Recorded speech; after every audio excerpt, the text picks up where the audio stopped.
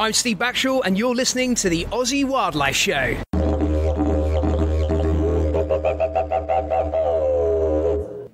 Alright guys, welcome to the Aussie Wildlife Show. Adrian here, and I'm here of course with Steve. G'day guys. And we are very lucky today to have with us Mr. John Fowler. John, hey mate. Hi everyone. Good friend of ours, and also a reptile enthusiast, a bit like us. Yep. John, I've been into reptiles for a long time, mate, and back when the internet first started, you would Google different, reptiles that you may not get to see in the wild very often, looking for images of these reptiles. And most of the time, some of these obscure reptiles back in the day, they'd come up and they'd have the name Fowler on them, and they were your images. That's right. So in the early days, I was had one of the biggest sites, Australian sites on reptiles. So it was one of the few places you could actually get any photos or reliable information. What drives you to put together this internet database of the reptile fauna of Australia? Well, I started up with another site called AustralianHerpetology.com, and some guy in America contacted me and he said, why don't you make a site listing every species of reptile in Australia? And I said, well, that's way, way too much. There's too many species. And he said, I'll help you. He said, I'll scan all of your slides, because this was pre-digital camera days, if you send them across to me, and I will make up the maps for you that he'll get out of books. He said he'd get them out of books. So I got together 450 slides, each one of different species, and sent them across to America. He's in Texas. And I sent him the lists of the Australian reptiles too. So he put those into basic web pages. It was a nightmare for him. Took him forever. He was scanning the slides individually. And we ended up with a site that was barely usable, very basic, all hand-coded. So there was no way of, no automatic Dreamweaver or what's the other one people use these days? Squarespace. Yeah, none of those were around then. You had to do it by hand. He did that for a while, and then after a few years, he decided he couldn't handle it anymore. It was just way too much work for him. So he said, you just look after it by yourself. So that's what I did. So I've basically got into that. And I do a lot of reptile photography, so it's a good place for me to showcase my reptiles. And now, of course, I have multiple, with the ones I have photos of, I have multiple photos of a lot of the more common sort of species, rather than just having one picture like a lot of sites. So reptilesofaustralia.com. Reptilesaustralia.com is the one that was made specifically to list all of the Australian reptile species, and it's continually growing. There's new species being described every few months, new photos becoming available, and new information and names changing and whatever. So it's constant updating needed to keep it up to date. Are you managing to keep up with the name changes? The name changes are actually quite hard, because no one sort of notifies me that the names have changed. The scientists in the university, in the museums and whatever, they know quite often when the names change, but I have to sort of learn off the grapevine. So sometimes it can take quite a while, and some of these changes, a lot of people don't hear about for years until after they've been changed. So, for example, the mud snakes, which are the rear-fanged aquatic snakes that are found in estuaries in Australia, they used to be classed as colubrids. A lot of people don't realise they've actually been taken out of the colubrids, and they've got their own family now. That sort of went under the radar for most people for quite a long while, including myself. I can't believe they don't call you up and let you know when there's been a name change. No, and in the early days of internet, people would contact me if there was a spelling error on one of my pages or something like that. These days, people don't care. They just go somewhere else, because there's a ton of reptile sites out there. There's very few that have complete lists of every Australian species on there. So the other good one, which is better than mine, is Arid. And he's got photos of almost every species of reptile. But other than that, the other one, the Atlas of Living Australia, that's another one, but that's very unreliable. The distribution maps are put in by members of the public. That's right. I think that lists saltwater crocodiles in Tasmania. Yeah, and black-headed pythons will turn up in Melbourne and Perth and places like that. But also people, because it's not only museums, it's like people that do surveys, they quite often misidentify stuff.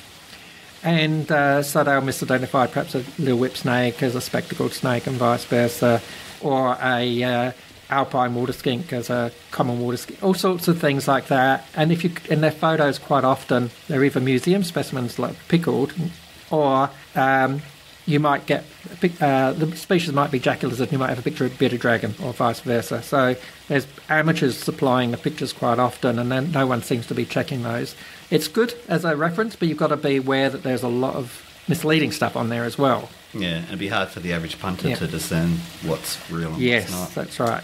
So with Reptiles of Australia, that's an ongoing thing. You'll always be doing that, I guess. That's right. I work on that. I'm travelling all the time now, pretty well all the time. So I take my computer with me, and I take a second screen, and because Dreamweaver, which is what I use, is a dual screen program, or it works best in dual screen, and I will update it as I go. So when new species come out, I try and work on those straight away as soon as I find out about it.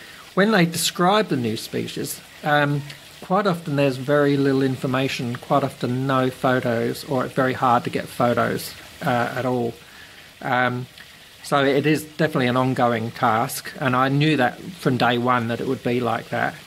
But so I've been doing it probably since, I don't know, before internet, almost before internet was available to the general public. So it was dial-up days, and before the average person having internet access was normal. Yeah. And digital cameras have come into it as well, so it's probably a little bit easier for you.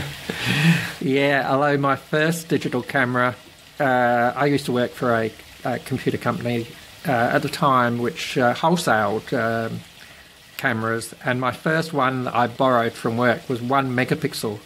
And in fact, my pictures of ring-tailed geckos, there might still be some on there that were taken with a 1 megapixel camera. They were really pathetic quality photos with digital cameras, so in those days, yeah. Now, of course, your iPhone takes pretty well pictures that are comparable with our SLR. Mm-hmm. I'm usually using an iPhone to take my pictures these days. Did you supply all the photos for the website? I initially, when we built it, I supplied all the photos, and then I went through a phase of asking a lot of people for photos. But as time's gone on, I've noticed that most things that are hard to get photos of, people don't know they exist, or they're not interested in them. What they're interested in mainly is the things they see on day-to-day basis, or like, for example, lace monitors and different types of pythons, and a lot of the more dangerous snakes, and things that they want identified, or they're interested. That's what they're searching for. They're not searching for some obscure gecko that's only found in some mountain in the middle of Western Australia. But occasionally people will offer me photos, and occasionally I'll see a picture that I think, oh, that would look really good, on my website, and I'll ask. But I'm taking so many photos that I've really got plenty of my own ones to play with, and plenty of errors on the pages. So in the early days there was no spell check, and then there's been complications like the code changing, different versions, and of course now everything has to work on phones. So in the early days people just used normal monitors, but now you have to make your pages work with mobile phones. So yeah, so I just spend a lot of time tidying stuff up and making it look correct. Yeah, it's a labour of love, and obviously it is a labour of love. You don't monetise the site at all. I do monetise it, but it's virtually negligible money. When I first got into internet, because I used to be a computer engineer, I'd actually had expected I could make a lot of money out of it, but I'm definitely running at a loss. Pays for your fuel. No, it doesn't do. It doesn't pay for the fuel. You definitely can't charge your time down to it. It doesn't pay for anything. Has the pursuit for getting photos of obscure reptiles taken you to some unique places, and what's made you what's an animal you've managed to capture that's really excited you, John? Well, there's been quite a lot, but I like to see any animals, and it's nice if you see really nice looking animals, or get really nice photos. So even sometimes some of the common things, I'm still taking pictures of shinglebacks, and I must have seen, shinglebacks in South Australia are extremely common, but I'm still taking pictures of shinglebacks, and I just was looking at them the other day. I was going to post a few more up there the other day, because they vary from area to area. So if you travel a few hundred miles, normally you're looking at different colour phases of shinglebacks and different patterns. And even within one area, they vary quite a lot. So, so I like to have a variety of animals and colour phases and things like that. There are sometimes some animals that are obscure that I particularly get excited about if I find them. But these days, because a lot of my original pictures are old, even some of the common things that I just don't have photos of, I can get excited even about common things, even little skinks sometimes. These days, if it's something I haven't got, I will spend extra time just on some little drop tail thing. Good for you. That's awesome. I think it's harder to get people interested in small skinks than it is to get them interested in plants. Yeah, that's really good. 110 years you've been doing it and you're still excited about it. Yeah. That's great. So the internet was a great tool for you to meet herpers all over the globe and for them to be exposed to you and some of our reptiles. It's changed keeping reptiles. People can now network on Facebook and things like that rather than having to get the trading post. Well, when I started, there was no trading post. I used to go to a place called Pet Centre, which was in the middle of Adelaide, and you could buy carpet snakes there. They used to cost $1 a foot. Green tree snakes were $4 each, and freshwater snakes were a similar sort of price. I think I paid $8 for my first black-headed python, and that must have been long. But they weren't protected in those days, by the way.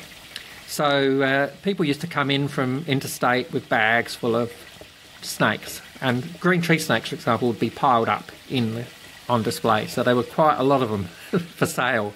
They were one of the more popular things because they were not so dangerous looking as carpet snakes. Yeah, so they were a very popular thing in their day, and of course now they're very highly prized. But you used to get weird things coming in too. So I can remember getting things like an ornamental snake, one of the black whip snakes. I'm not sure which type because they've been split up since then. I got a Varanus. Well, it's not a valid name, but Varanus peloensis. So even though it's not a valid name, most people would know what that is. But at the time, I didn't have any idea what it was, and I took it to the museum, and they didn't know what it was. But you never knew what you were going to see in there because, as I say, there was no protection. Anything would come in. The pet centre used to be run by the McKechnie family, and they set up the Gorge Wildlife Park. So if you're in Adelaide, you'd know the Gorge Wildlife Park. And Bob McKechnie was the guy that set that up, and I became quite friendly with him. I was one of the best customers for their pet shop for a start. And I even worked for them doing displays at shopping centres. So I'd go in when I was a teenager. I was only like about 17. I'd go into their pet shop, pick up a load of animals, which might include a donkey, a monkey, a koala, all sorts of creatures like that. And then I had a trailer, so it was like a utility and a trailer. And then I'd take them to one of the big shopping centres and give kids... You used to take donkeys. I had one donkey, and I didn't always have the donkey. It would vary from... I did it for a couple of years. And of course, Bob McKechnie, he was really good. And he used to give me animals too. So he gave me a whistling kite, which I kept, which in those days we used to call them whistling eagles more, but now they tend to call them whistling kites, I think. And he gave me a fox that someone had brought in. I'll release that straight away. No, I had it as a pet, I think, but I swapped it for something. I can't remember what I swapped. I swapped it with a neighbour, believe it or not. I can't remember what I swapped it with, but she had some kind of animal I wanted. And the fox wasn't actually a very good pet. It was quite jumpy and smelly, very smelly. Wow! So you've had some pretty cool animals. Yes, and I actually kept a lot of mammals and a lot of native fish. But I don't keep any of that type of stuff anymore. So I've kept things like wallabies and a couple of species of wallabies and ringtails and brushtail possums and sugar gliders, and then a whole stack of native rats. So 3 species of hopping mice, which are the notomas, and a lot of people would be familiar with Notomas alexis. So I kept 3 species of those. What were the other 2? One would have been Mitchell's. I had Mitchell's and I had Sylvanus. I'm not sure which one it was, the other one, Fuscus. One of the other ones, anyway. I only had one of them that somehow got to me. And marsupial mice. Had some marsupial rats as well. And also all different types of native rats too. So one of my favourites was a giant white-tailed rat that I had, and they're massive. They are massive. They're almost like cat size. And when I got it, I picked it up from a research place. I used to trade a lot with, in those days, with universities and people that were studying various people that were studying native animals. And when I picked up this giant white-tailed rat, I was told that you had to get them pretty well very young, otherwise you couldn't get them tame. And I picked it up, and I had a teenage girl in the back that held it all the way home, and the whole time it was sucking on her finger, right, the whole way home. And then when I was keeping it at home, every time I would pick up this rat, it would suck on my finger, even when it was fully grown and could have probably taken the end of my finger off. But it was tame. It was a beautiful animal and very large. Ended up, when I tried to breed it, though, I borrowed another one off of a friend, and it killed mine. They got on reasonably well, but one day I just found mine dead. No, they didn't. Well, they did until one day when obviously I had some kind of a squabble, and this thing, initially I didn't know why it died, but it had a mark in the back of its neck, so I think the other one had grabbed it on its neck and bitten right into it and just killed it. So so it might have been an unusual thing, but that was a bit of a sad one to lose. I've always wanted Gambian pouch rats, so that sounds perfect. I had things like Rattus volocissimus, which is a plague rat. I had Pseudomys nanus, which is, I don't remember what they call those, but I had a whole range of them, Gray's rat, mosaic-tailed rats, a whole stack of them. And most of them bred quite easy too. So I would trade with different universities around Australia in those days, and at one stage I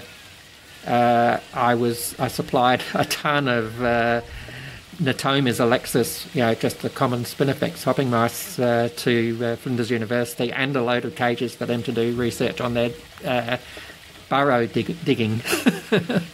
Yeah. Wow. So before we had an amnesty, the reptile amnesty in Australia, did you ever have any exotic reptiles? In South Australia, they never had an amnesty. When they had that amnesty in New South Wales, there were people keeping stuff illegally.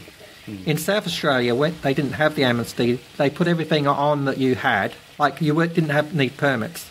So they weren't protected, and then they suddenly became protected. So if you had them, they automatically got on your permits. So we didn't need to have an amnesty. You just got the permits for what you had, at the time, Before the permit system, were there more people keeping, do you think, or is it? No, there were probably less people keeping them with bigger collections, but there still was a pet trade because, as I say, Pet Centre used to sell a lot. And believe it or not, when I was a teenager, I actually used to work at the local pet shop at Marion Shopping Centre. When Marion Shopping Centre was a very small shopping centre, I worked in the pet shop there on, I think it might have been Thursday nights, Saturday mornings, just specialising in selling their reptiles and giving people advice on their reptiles.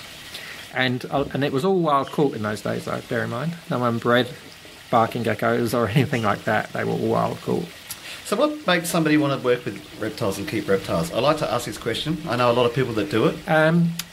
It's a bit hard to explain, but there seems to be an awful lot of people that are pretty well fanatical about it these days.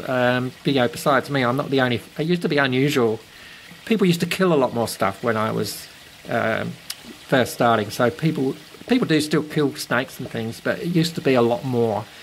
And these days people are quite happy, or a lot of people at least are quite happy to phone up a snake catcher and get their snakes caught. And they are quite often even concerned about their black snakes or brown snakes, surprisingly, But when I was young, it was much worse as far as people killing stuff. And I can remember I used to try and do some snake catching, and in people's gardens, because it wasn't organised. But I can remember going out to someone's house looking for a brown snake, and I never charged. And I found a blue tongue that they had killed, and I was most upset about that.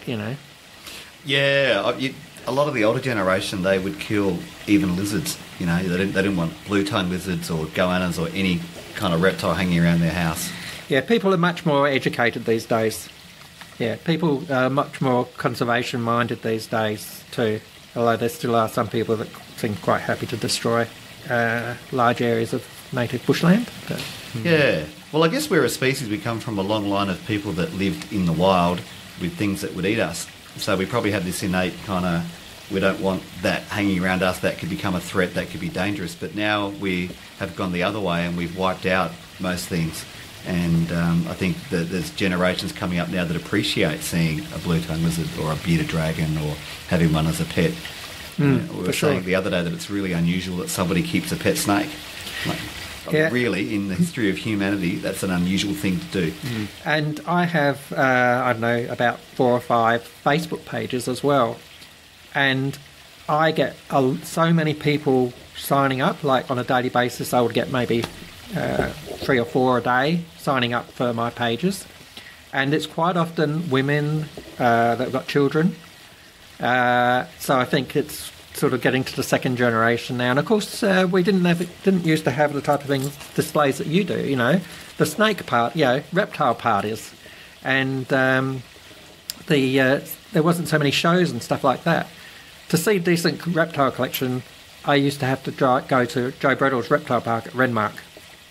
So that's quite a long drive to see a decent number of reptiles, besides the ones in captive collections. So I think that might have been why some people had big collections, because once you got interested in those days, you couldn't really go to many places to see stuff. You had to really get it yourself. And that's where I got a lot of my experience, by keeping stuff myself. So in the early days, I went through, because I've been keeping for so long and for so many years, kept a lot of species, a lot of stuff that isn't available now in the pet trade, especially small venomous snakes. So you don't get those in the pet trade at all now, virtually.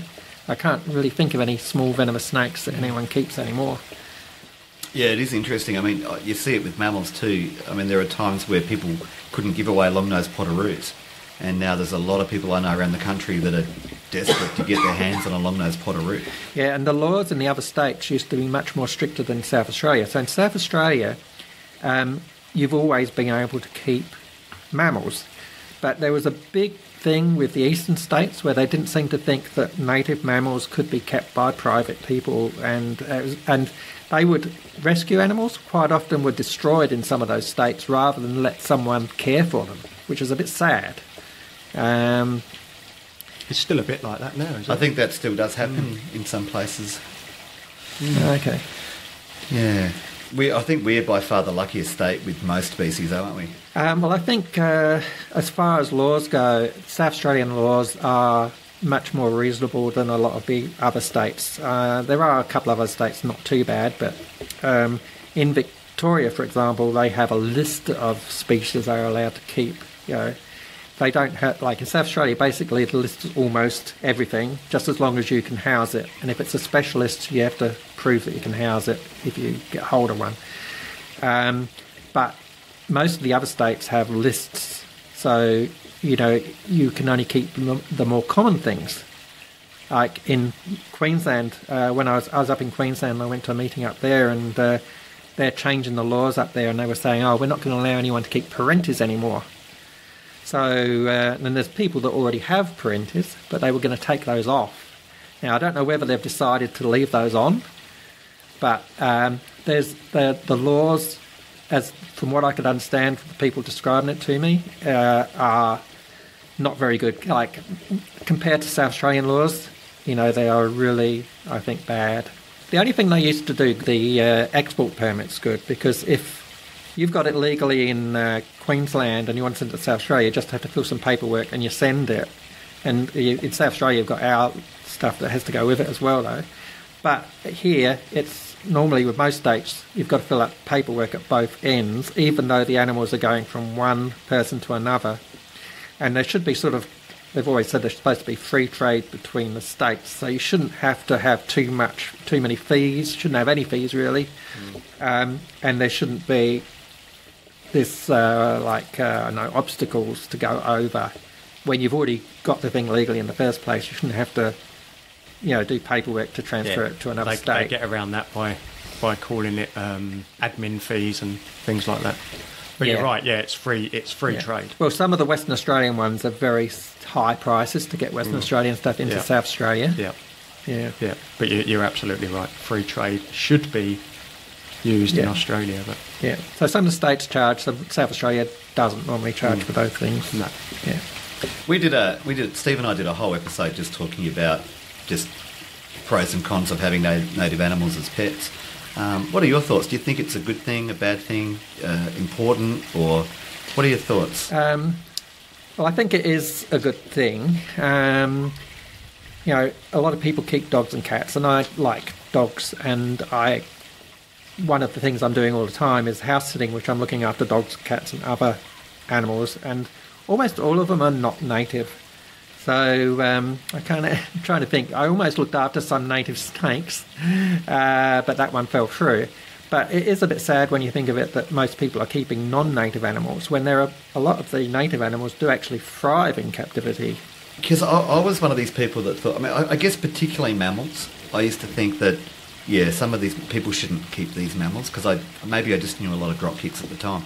But been working in the industry for a long time, I've met some fantastic keepers that really do provide the right housing, the food, they do the research, and I've been impressed by some of these setups that people have got. And I'm like, well, they're doing the right thing by these animals. So I've changed my tune. I think, well, that's good, and that should be encouraged.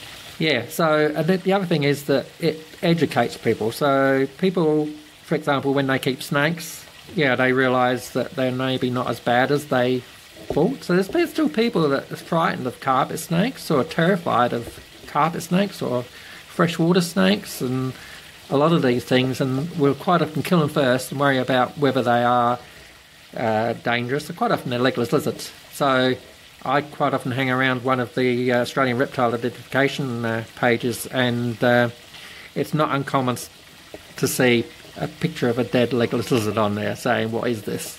So legless lizards are not normally kept in captivity as much as other reptiles, but even so, things like carpet snakes are kept. So, instead of people just going out and killing a carpet snake when they see it, they can probably look at it in the wild and appreciate that it's not such a nasty animal. I see it every day. As you know, I show animals to people for a living and educate, and people are often breaking down those preconceived ideas about snakes, touching, feeling, seeing a snake, it's not trying to kill me. I agree with you. I was born in the UK, and I remember my dad pointing out a snake to me once when I was a kid, and I remember going to a an animal expo or something at, I think it was Wembley Stadium or somewhere like that, and I touched a snake for the first time, but I've never had a fear of snakes. I did used to keep tortoises, so when I was a kid in UK, the Greek-type tortoises were quite popular as pets, and I can remember always, whenever I went to the pet shop, I wanted to see the terrapins, which we call red-eared terrapins, or we used to just call them terrapins, but they are the red-eared sliders, which is now a problem in parts of Australia as an introduced pest, and all around the world. All around the world, yeah. Do we have an introduced amphibian here besides cane toads? We've had some others come in, but as far as I know, and I'm not a frog expert, that's the only one that is introduced. But we have had, and we do, of course, have the axolotl. We do? The axolotl is sold in pet shops here, which is from Mexico, Central America or somewhere like that. Yeah. I think it's even presumed to be extinct in the wild now, where they come from. I don't know about that, but they are definitely not native. And there was a stage, and you may not be aware of this, but there was a stage when there was a couple of other amphibians. Well, the other one that was quite common at one stage, I don't know if they still have them here, and that is the clawed toad. So the clawed toad used to be used for medicinal well, not so much medicinal purposes, but they used to use it for pregnancy testing. Oh, Yeah, and so hospitals used to have those, and I can remember a friend of mine showing me one that had come from a hospital when I was a teenager, and I don't know whether they're still around, but there was also a stage when you could buy newts and try and think, but the other one was a salamander. So I remember keeping some European newts, which I bought from a pet shop in Melbourne, and I had some Japanese red-bellied newts, which I also bought from a pet shop in Melbourne, and they were quite readily available for maybe a few years, and then they outlawed them in South Australia. But I actually used my newts actually bred for me. But most people wouldn't be aware of those, but I haven't seen them. I don't know if there's any of those newts still around. There might be some somewhere in Australia. Did you have boa constrictors at some point? Yeah, so boa constrictors, of course, are generally not kept by private people in Australia. But there was a boa constrictor that some South Australians might remember. It was Solomon. It was called Solomon, yeah, and it was kept at the Aberfoyle Hub or Aberfoyle Park Library for a while. I remember Solomon. It's in its 40s. Yeah, and that one was supposedly discarded in an amnesty, but as far as I know, there was never an amnesty. But somehow it was made legal, and that maybe a condition of that was that it was displayed at the library. I don't know what, but anyway, what happened was the library got some kind of a grant to rebuild the cage that they were keeping this boa constrictor in, and it was a very, very expensive cage, and they needed to have the boa constrictor housed temporarily for, as I say, only a short time, really, by someone that a private person. And the person that first got the boa constrictor was the same person that rediscovered the Adelaide blue tongue, which was Graham Armstrong. And Graham Armstrong was a long-term friend of mine, and he had been on lots of herp trips, and his brother worked in national parks and stuff like that. You're talking about the pygmy blue tongue, yeah? The pygmy blue tongue, yeah, which was thought to be extinct by most people. Yep. Yeah, and he actually found that, just diverging a little bit, he found a brown snake on the road near Burra that had been run over by a car, and when he went to check it, he noticed a bit of a bulge in it, so he cut it open and found the Adelaide blue tongue in there. So it was an unusual find. But anyway, he was looking after this boa constrictor for a month or two, and then had to go overseas for a period of time. So he applied to, I don't know what department it was, had his paperwork for the snake. He applied for them to alter the paperwork. So they altered the paperwork, and the snake was, I kept the snake. I don't know how long, it might have been 6 months, might have been 8 months, I can't really remember, but I did have that in captivity for a while, and that was a lucky opportunity, but it ended up going back to the Aberfoyle, to the library, and from then it was still my responsibility to look after it, because the initial person had also gone interstate or something like that, or permanently moved out of the state. So it was my responsibility to make sure it was cared for. But in at that stage, I was doing a lot of property investing, and I just paid someone else to go and clean it out and feed it. Nice. Is there any way we can legally own an exotic reptile in this country unless we own, besides owning a zoo?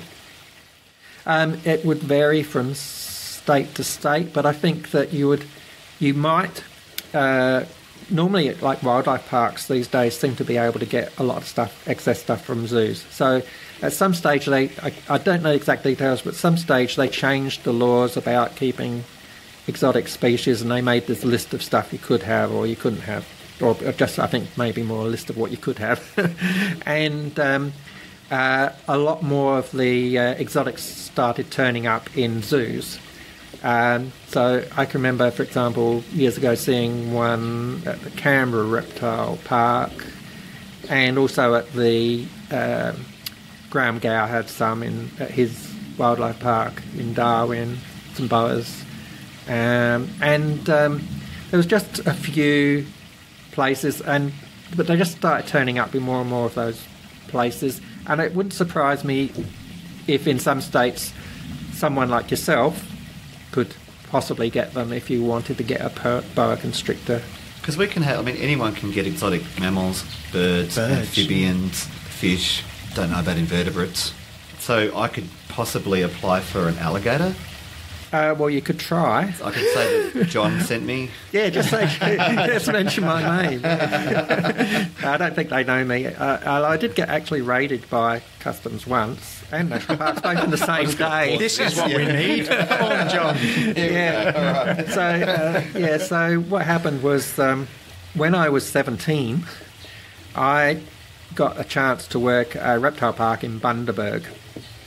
And it was Dreamtime Reptile Park, and Pete Richardson was the guy that was running it. And he was basically opening it up. And I went up there, and I spent 2 months there. But it rained almost every day, and he never made any money, so it wasn't viable for me to stay there. But I did pick up some reptiles while I was up there.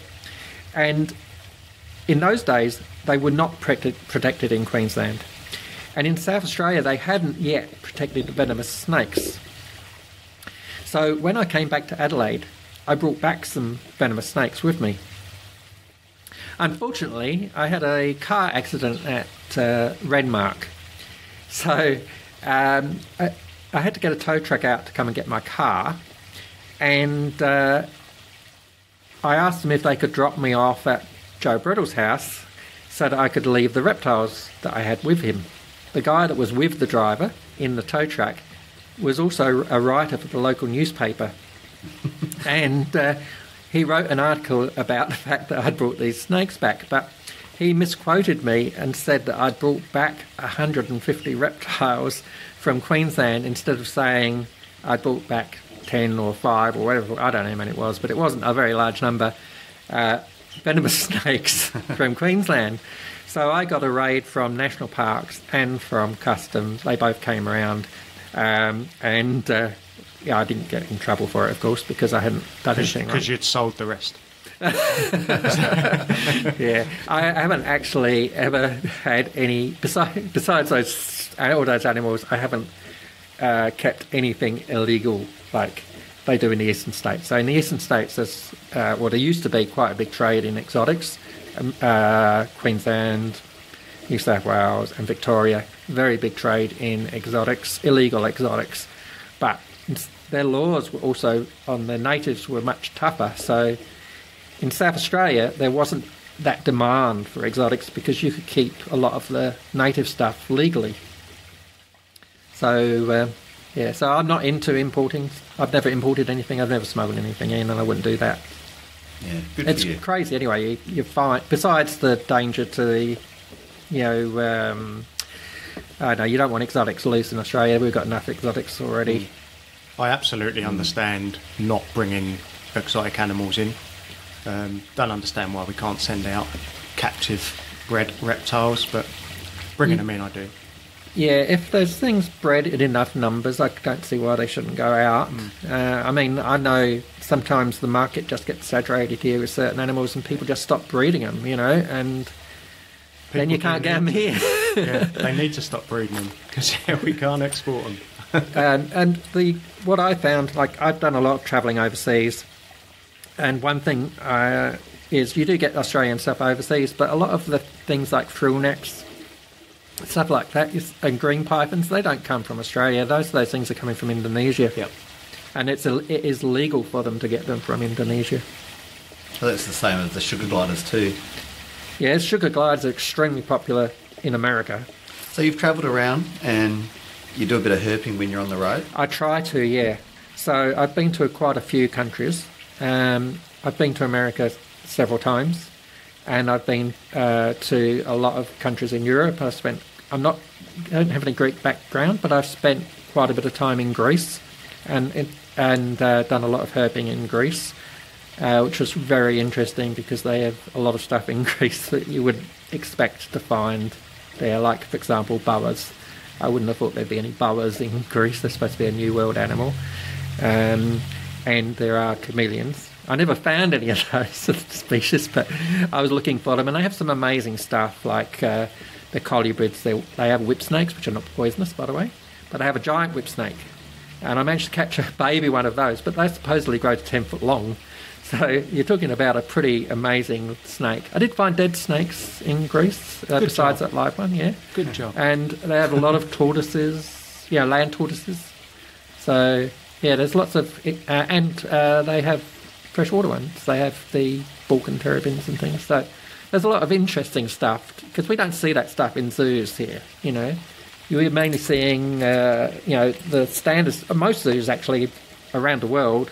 just have standard stuff. So they have, your usual alligators, boa constrictors, your anaconda, your king cobra. I can't think what else, but there's Burmese pythons. Yeah, everyone knows. Got to have a giant snake, a king cobra. Yeah, but they're now getting into komodos and things like that. And of course, actually, there's a lot of zoos do have komodos too. Now, yeah, because they're starting to breed them in numbers. Yeah. A lot of zoos are not up to my standard because it's not only the reptiles that are standard, it's the things like the you've got your giraffes, your lion, your tigers, your zebras, elephants, and things like that. So, but some zoos have some really good reptile collections. So San Diego Zoo, got a massive reptile collection. Some of the one in Amsterdam, I can't remember the name of the one in Amsterdam, that has a lot of European stuff on display. And then if you go to the one in Kuala Lumpur, they have a lot of Southeast Asian stuff on display, which is, which you just don't even know exists, a lot of this stuff. I remember as a kid going to Adelaide Zoo, and you probably remember this, John, they used to have the big reptile pit. Yes. Big concrete pit, and you'd stand on the steps and look in, and there was a bit of a moat around the outside. Yes. And you'd spend a bit of time and you'd spot water dragons, red-bellied black snakes, brown snakes, bearded dragons, blue tongues in this, and it was fantastic. And that was way better than walking through the corridor of vivariums. And the Adelaide Zoo, believe it or not, this was before protection, and the Adelaide Zoo used to buy snakes off the general public. And I actually sold them, not many snakes, but I did sell them at least one or two, and they paid, I think it was $4 a snake. That would be, say, for a black snake or a brown snake or something like that. I can remember... I won't mention his name, but a very famous South Australian herpetologist, and he was telling me that he'd caught a snake. I think it was a black snake, but I might be the wrong species. It would either be a black or a brown. And he caught the bus to take it to the zoo to sell it, and he had it in his, I think it was his school bag or something like that. And when I think he had to pay for the ticket, and he put his hand in the bag to get his money out and got bitten. Yeah, but carried on as normal as if nothing had happened. Yeah, no, I just thought I'd mention, I loved the pit. Like, it was just something more captivating about it. Like, you see people go to the reptile house at the Adelaide Zoo and they almost zoom through, like they look through the glass, there's a snake. Look through the glass, can't see that one, must be sleeping. And it's, they're in and out. There's something compelling about. And San Diego Zoo has some displays like that where you have multiple animals, and some of the other zoos as well. But San Diego Zoo has some of that type of stuff where you have multiple things. So you might have, I don't know if you know what a shelpsic is, but I don't know if they've even pronounced it right. They sometimes call them glass snakes. It's a really big legless lizard, and that's another thing that you do get on the Greek islands. Very, very ugly. It's a very beautiful. It's a very beautiful animal. But they're big. When I was I spent a lot of time on an island called Kos, and they must have been very, very common there, but I never managed to find any live ones. I only found dead ones. And they're a bit like shinglebacks, when they die, the body hangs around for a long while. But these things are like, their face looks very similar to a blue-tongued lizard's face, I thought. Yeah. Are they the ones they used in the Indiana Jones Raiders of the Lost Ark movie, where he falls in... Here we go. He falls into the pit of snakes, and he hates snakes. And it's like the one where they're looking for the Ark, they're in Egypt.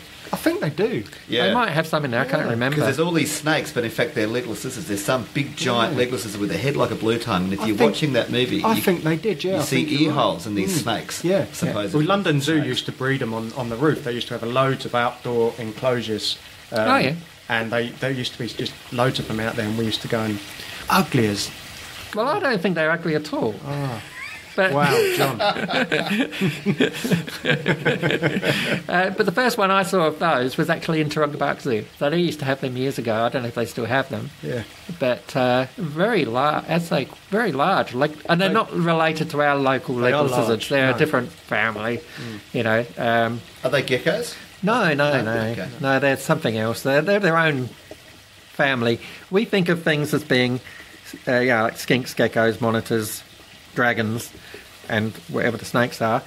But once you get overseas, you get a lot of other stuff. You know, there's a lot of other families that we aren't even aware of here. You know, we'd know chameleons, for example, and iguanas and whatever. But there's quite a lot of different stuff over there. And the legless lizards, like these, I think they're in the same family as the slow worm, which is the one you get in England. Mate, you've been into this for a long time. Are you losing interest, or is there always something new to keep you interested in? No, I mean, I've got this new opportunity. Like I used to have a very big collection. I used to spend a lot of time looking after my animals, but because I've had to change my lifestyle, run into it. I used to actually have a lot of money, and my situation has changed. Now I've had to cut my collection right down, and what I'm doing is, with my partner, we're doing house sitting, and we do it all around Australia, and we look after people's pets, and it's almost continuous. So we might spend anything from a few days up to probably a maximum of about 2 months doing house sitting, and we've done it in places like Perth. We've done it in several places in Victoria, New South Wales, and Queensland. So every time we go to these places, we explore all the national parks. We're seeing, besides seeing spectacular scenery and interesting places we haven't seen before, we're also seeing a lot of reptiles that we wouldn't normally see. And it's very exciting to see some of these snakes, which I haven't seen alive since I was a teenager, you know, that used to be wild caught, but you just do not see them in the pet trade. So something like a small-eyed snake or a marsh snake, or even a coppertail skink, you know, which in the eastern states is a very common lizard, but a very beautiful lizard. But I mean, there's, as far as I know, there's probably none in captivity in South Australia. Yeah, so it's very exciting exploring these areas, you know. What would you say to someone listening? They may want to get involved and get out there and go herping, that kind of thing. You got any advice for a... When you say going, like in the field? Yeah, on the field. Yeah, so I normally would not handle stuff in the field unless there's good reason. Whereas a lot of people a lot of these photos that you see online, a lot of the good photos are where people perhaps work in museums, or that they catch things and take them home and photograph and then take them back and release them.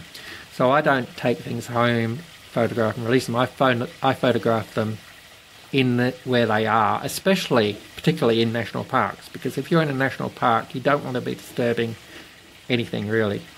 But what I would say is, if you're turning over rubbish or whatever you turn over, because rubbish is actually quite often better to find reptiles under than, say, rocks. But whatever you do, put it back where you find it, and then also make it look as if it hasn't been disturbed. There's a place in America, it's called Snake Road. It's on my wish list. I don't know whether America will actually let me back into the country again, but this place is called Snake Road, and it's on my wish list, and it's right in the middle of America. It's got some incredible number of reptiles there, and they closed the road off now. There used to be a place where people used to go to kill snakes, but they've closed the road off now, and you can go in there, and they do actually allow you to disturb the animals. But you're not allowed to use any snake equipment, so you can't use snake hooks or anything like that. You can only use sticks and things like that. But you can move them around to photograph them and pick them up to photograph them or whatever you want to do. But in Australia, the laws are quite tough in comparison. So you have to be a bit careful about what you're doing, you know, with the wildlife, and that you're not destroying anything or disturbing anything very much. I use an SLR, digital SLR, and I also use a iPhone. When you're using an SLR, it's much harder to get close to an animal to photograph it. But if you've got an iPhone, you can get a picture, which is probably just as good as the SLR, quite often without catching the animal. You can just get the iPhone close to the camera, to the lizard, and take some really good photos. So catching them and then taking an SLR picture is probably not a good idea, especially if you're not working for a museum or you're not doing any research or anything like that. And most people with the phones nowadays, they're amazing cameras on them, so yeah, it is good. Yeah, certainly I found, and the more practice you get using them, and the more, if you go onto YouTube and you figure out how you can actually change things and edit the pictures after, you can get some incredible pictures. I've just been taking some pictures of some of the reptiles that are here. I think it's good. I think anything that gets people out looking at nature and appreciating the environment, anything that especially young people gets them out taking an interest, that's going to make them want to preserve and protect these areas, you know. Yeah, and if you go to places like picnic areas or even theme parks, quite often the animals that you see there are much more docile, and you can get up close to them and take pictures. And a lot of the time it's just patience. You can still get really good pictures without, like, getting a crowbar and getting into a crevice to get a Cunningham skink. If you're patient, or you can sometimes perhaps lure them out with some food, or even just throwing a small pebble or a flower towards them, they'll quite often come out and investigate. So you can get a lot of pictures with little tricks like that. And you made a point earlier too, you spend hours walking through the bush, you come back and you stop at the car, have a drink, and then suddenly there's an animal you didn't see on the walk. Yeah, so lace monitors in particular like to hang around picnic areas. So that's one of the best places to look. If you're in Queensland or New South Wales, there's things like water dragons. If you ask locals where they see them, if the general public is seeing the animals, there's a good chance that you're going to see them as well. You can also, if you know a local herper, if you know anyone that does a similar type of thing, if you can get them to perhaps go out with you, they can quite often spot stuff and find stuff, and they know where particular little areas where they can perhaps almost guarantee to see stuff. And obviously you've got to be careful of venomous snakes while you're out and about. Venomous snakes, if you do not know, well, you shouldn't be handling probably any snakes, but when I've been in Queensland, some of the tree snakes, green tree snakes, just for some reason I've handled them, and the first one that I handled was on a boardwalk, and someone almost stepped on it, so I just moved it off the boardwalk. Another one was when I was doing a house sit, the snake was in the garden and the dog apparently killed reptiles, so I just moved that into the nearby scrub. In fact, there was two that I found while I was in that house. And then there was another one I found that looked like, I wasn't sure if it was alive or dead. I thought it maybe had drowned and was just laying in a pond of water, but that was actually still alive. I just took that out of the water and it crawled away. But normally you wouldn't need to handle these things, or you don't want to be handling these things. You've got to know your snakes. You've got to know the difference between a keelback and a rough-scaled snake. You've got to know the difference between a diamond python and a broad-headed snake. If you don't really know what you're doing, don't handle any snakes at all. It can be very dangerous. So, for example, the Australian keelback snake is totally harmless, but the rough-scaled snake is up there with tiger snakes as far as venom goes. You don't want to be bitten by one of those, and it's similar with a broad-headed snake. They resemble a diamond python, a small diamond python, and the venom is extremely potent. These are animals that the general public doesn't quite often know exist. Legless lizards is another example. Well, yeah, legless lizards. Unfortunately, it's the other way around for those. It's usually the legless lizard that gets killed. But I mean, generally, death from Australian snake bite is fairly low, even though a lot of people do get bitten. But no one is going to get killed by a legless lizard. But well, Or Gillises a are heart killed daily by, Yeah. the ones in Adelaide resemble a baby brown snake. They mimic a baby brown snake, so they are getting killed regularly. It's a really unfortunate evolutionary thing. They've evolved to look like a baby brown, which can kill another animal, and they're mimicking that, and then humans come along and go, oh, it's a snake, kill it. So backfired. And I could be wrong, but I sort of think it might be a similar type of thing with the broad-headed snake, but in that situation, the diamond python is mimicking the broad-headed snake. A young diamond, yeah. And but of course, people see the broad-headed snake and think it is harmless. Well, You you hear people say, oh, I did a snake course and I learnt that if it's got a broad head, it's harmless. You also get this issue with people from overseas and snakes from overseas. So whereas our killback is totally non-venomous and a lot of its relatives are non-venomous, there are killbacks that are actually quite dangerous overseas. Not many of them, but there's one. I think it's in Japan, and that one is not only venomous, well, classed as venomous, but it's also poisonous. And that gets its poison. Its toxins come from the toads that it eats, and it saves the poison in its neck somewhere, and has very weak skin on its neck. So if an animal grabs it by its neck, it gets a mouthful of toad poison, basically. So snakes But it's can be also poisonous. the bite is poisonous.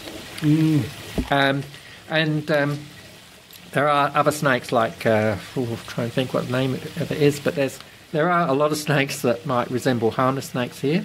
And it's worse probably if you're coming from, say, America to Australia, because our venomous snakes look harmless to them.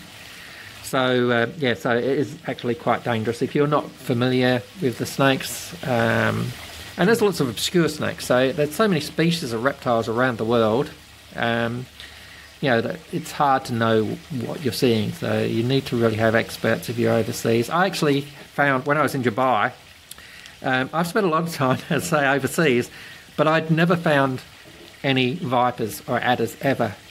And I went to Dubai, and I went out on one of the tours where you go up into the desert on a four-wheel drive through the dunes, and then you go to this campsite and have a belly dancer there, and they have camel rides, and they have sand surfing, and they have quad bike ride and all this type of stuff at a feast.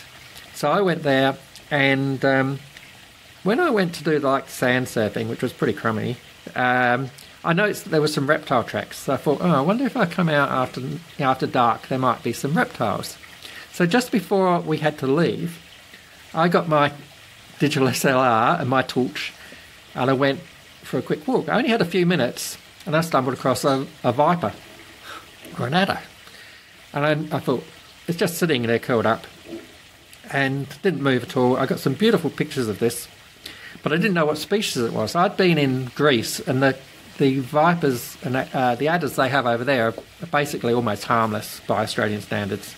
I looked at the first aid treatment for the one that you supposedly got on the island of Kos, and that one, they said, for first aid, take aspirins. So, very different. So, when I was in Dubai, I had no idea what type of vipers or adders were there. So I took a picture of this snake, and the pictures, as I say, they come out fantastic.